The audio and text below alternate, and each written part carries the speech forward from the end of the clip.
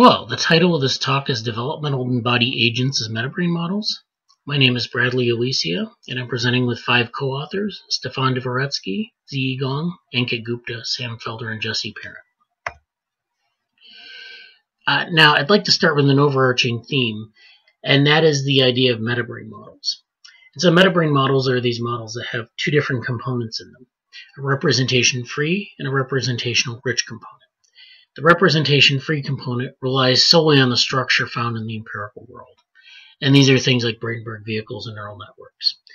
On the other hand, representation-rich components map the empirical world to a set of signs or interpretive criteria. And that's represented by contextual geometric structures.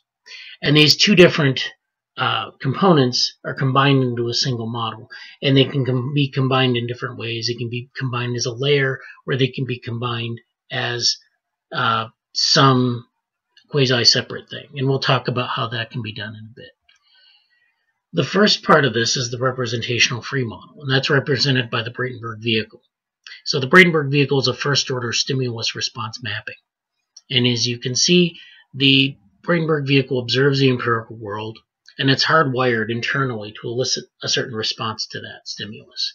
So we have a sun in the sky, which is a light source, and the vehicle is designed to either repel from that source or be attracted to that source.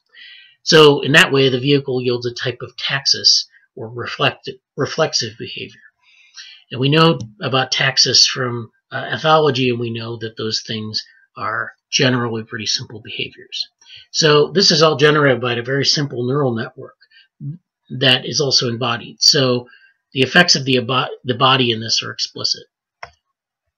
We've taken this a step further to go towards something called developmental Brainberg vehicles. And these can be achieved in a number of ways, as we'll see in this talk. But one key component that unites all of the approaches is this thing called connectivity, activation, and coding. And that's denoted by Wij. And Wij is a matrix. And imagine this matrix is populated by values that represent the connections between nodes in the nervous system. And so this matrix can be expanded or it can be pruned depending on the number of connections at the time. So you can have matrix values ij. They can either grow in size or shrink in size, or their values can change. So you can have a sparser matrix or a more populated matrix. And so those things represent changes in the nervous system. And so we've achieved this sort of these operations with 2 different methods. The first is Hebbian learning. So Hebbian learning is where you modify a matrix using layer together, fire together rules to create viable, spatially explicit multimodal associations.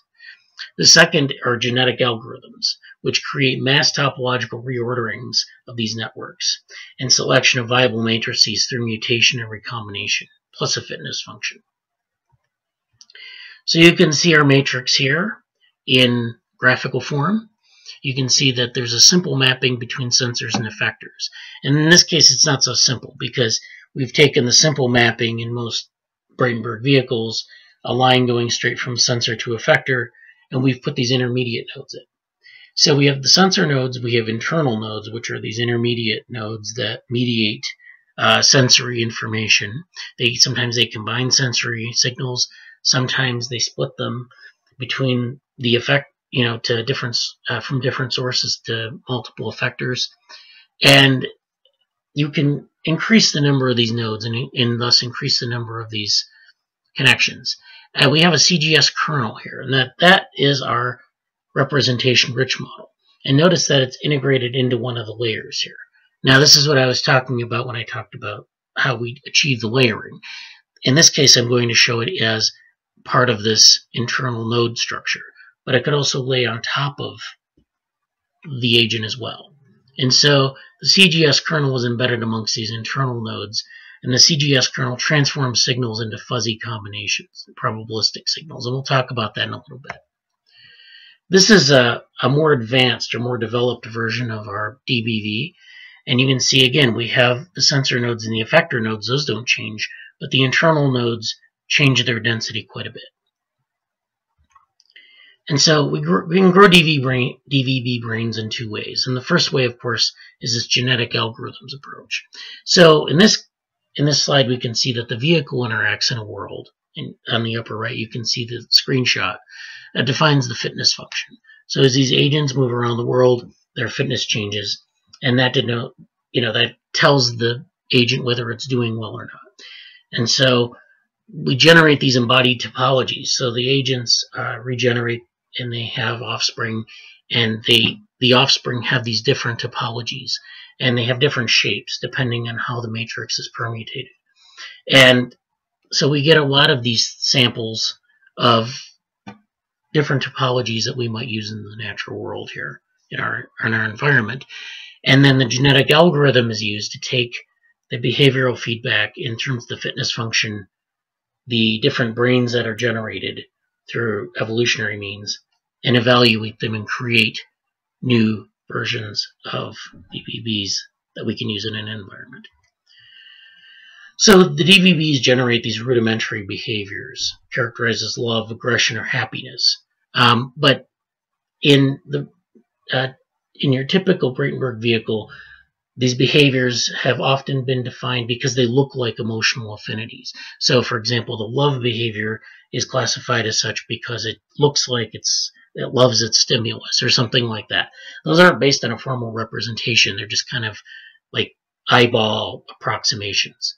So how do we achieve richer, more robust symbolic behaviors that might more accurately characterize the behaviors that we're classifying them as? So one way we can do that is through contextual integration. And so this is just using our developmental Bratenberg vehicle. In the Hebbian learning, and we use Hebbian learning to achieve this. So in this Hebbian learning example, we have two sensory modalities that are used to establish associative learning. So we have an odor and a taste. And as you can see from the bottom right, we have spatial distributions of these sensory inputs. And the odor and the taste can be distributed in space differentially. And so the reason you'd want to do that is to actually train the agent in a way that's sort of predictive. So associative learning is the basis for developmental plasticity, and it enables this connectivity, activation, and coding. But it also allows us to play with the inputs in different ways so that you can actually get the agent to distinguish between two different sensory inputs and maybe find the differential relationships between odor and taste, and helps the agent to learn. Another way we can do this is through chromotaxis. And so chromotaxis it's a version of phototaxis. So phototaxis is where if the agent sees a light source, it's either attracted to it or repulsed by it. In chromotaxis, the agent is attracted to a specific color. And so it's more developed than phototaxis, and it actually operates more of as a preference. So it's sort of a continuum of an emotional valence. So the agent might like purple much more than it likes blue, and so it can distinguish between those. So to do this, we have to create, though, what we call a cultural representation. And so this is use of the word culture, and we'll talk about why we use the word culture. But basically what the agent will do is sample this color space at different points, as you can see on the right. And you take in the color information plus the spatial information, and you integrate those things, and you build a representation of it. One note about the color representation, of course, at the bottom, is that the sampling density of your red, green, and blue channels determine how the physical continuum, which you can see in the corresponding colors, are included in this cultural representation. So the black bars are the places where our agent is sampled, and the colored bars are the physical sort of range of values that are possible. And so you can see that the cultural representation is not exactly representative of the physical instantiation, but that's kind of what we're hoping for, because we want to base these representations on sort of preferences or in terms of like some sort of representation of meaning and symbolism. And so the representation-rich part of the model, then, we use these CGS models, or contextual geometric structures, and I've cited it up here for you. I presented that at Alife about 8 years ago.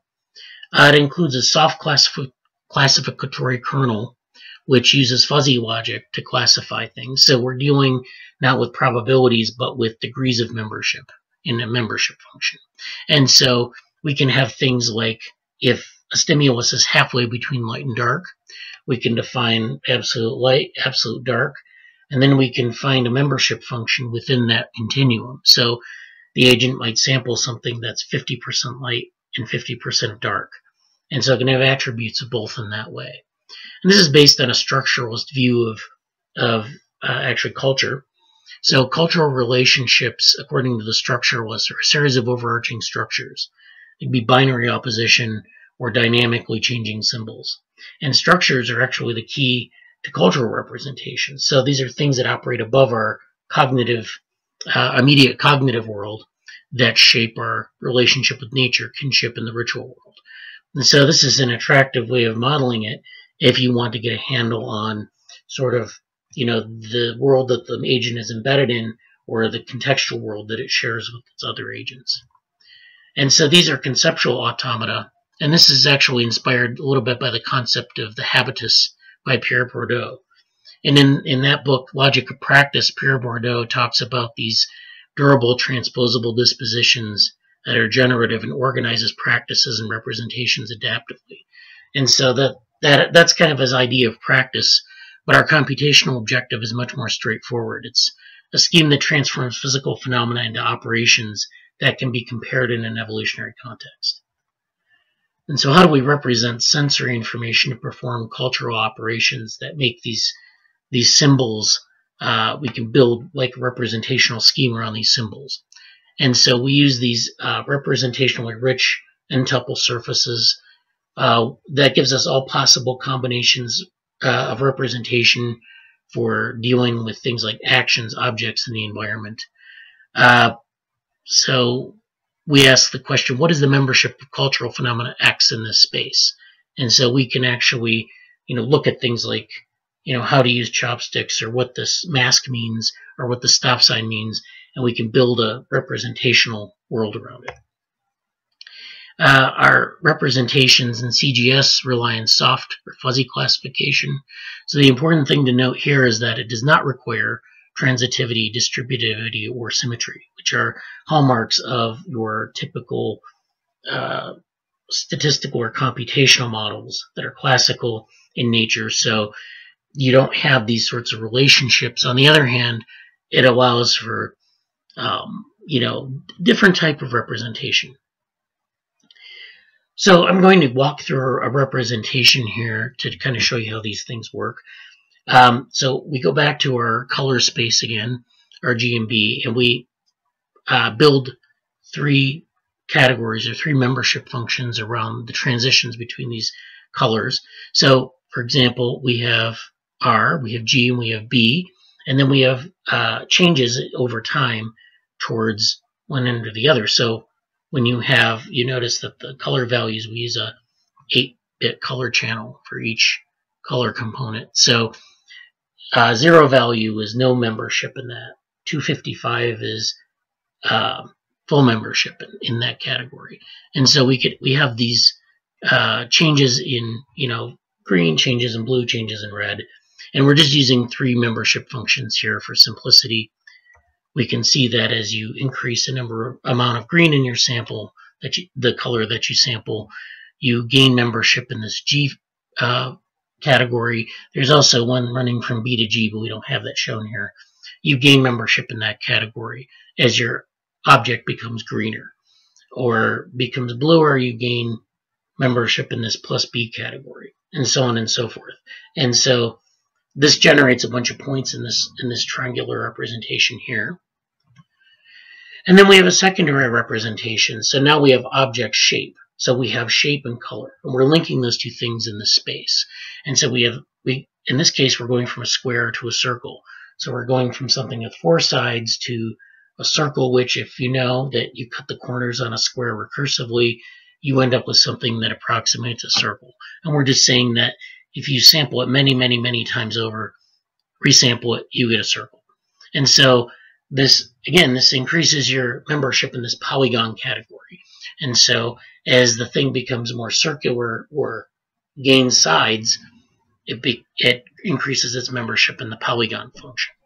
And so what's interesting about this is that these two types of representation sort of in the same space allows us to go inside this volume and intersect the points. So we have a bunch of points sampled in color space, and we have a bunch of points sampled in shape space, and we can intersect those inside this volume, and we can gain information about the intersection of those things. We can build distances, representational distances, and the like. So we can associate things that might not be easily associable by a Bradenburg vehicle. We can build that into this representation. It depends on how you set up the representation, of course, but we can build this capacity in and then communicate that back to the developmental Bradenburg vehicle. So future directions. So there are a number of future directions we're exploring. We're always looking at this integration of model types in the hybrid model. So how are DBVs and CGS models integrated?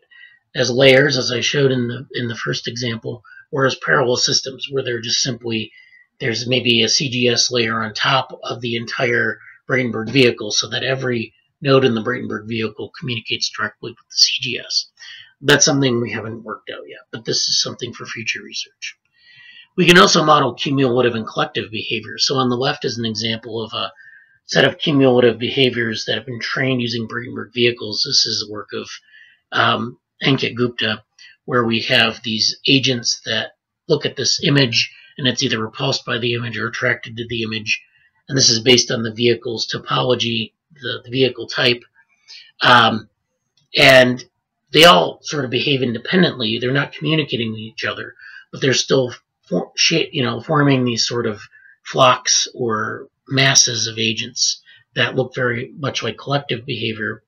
We don't call it collective behavior because they don't communicate with one another, but this is very, I think, key to understanding the behavior of social groups of these agents. And so that's another step in the future. We also, if we talk about the metabrain model more generally, there are alternatives to using DBVs and CGSs. So developmentally Bradenburg vehicles are representationally sparse, but they're embodied. So could we find another type of model like that has an embodied component, but is also representationally sparse? Could we use something like embodied deep learning or developmentally inspired agent-based modeling to substitute for this? Perhaps, and we could compare those models in terms of performance. And a word on CGS is that they're representationally rich, but they're limited in scope. It depends really on your application.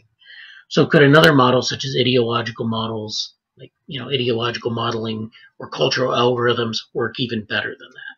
And so again, we're dealing with things that are alternates to the CGS, but they serve the same role. Thank you for your attention. I'd like to say our research group, Representational Brains and Phenotypes, is an open source project. So you might want to attend our Saturday morning NeuroSim meetings, which are open to the public. Yeah, thanks to Google Summer of Code in 2018 and 2019 for funding this research. And you can contribute to our GitHub repo on metabrain models at this URL on the bottom. And thank you for your